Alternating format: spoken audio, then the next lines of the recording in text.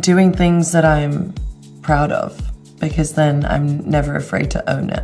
That brings the confidence in me 100%. Doing what I love, which is singing. When I get up on stage during a concert, that's when I'm really connected with my listeners and my fans, and that's when I feel the most authentic.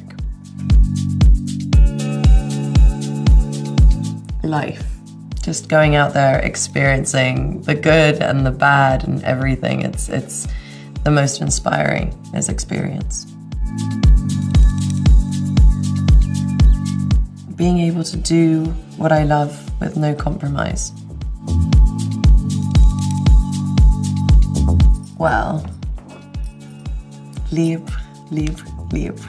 When I wear it, I guess, no matter which one, I feel myself. I'm embrace the now, and I just love the scent, and I love how it feels, and I feel fully free to do whatever I want when I wear libre. I usually don't kiss and tell, but what the hell? It's the new Libre Le Parfum, which you're just gonna have to smell for yourself.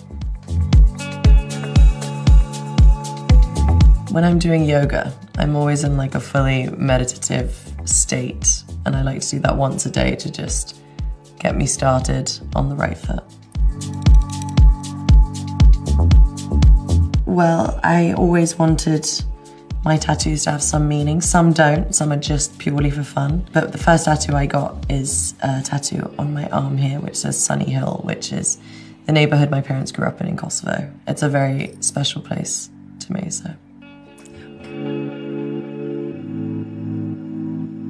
I have to say, nothing like wearing a tux and a suit pant, which I love. I wear that when I shoot for YSL Beauty, and it always makes me feel really good.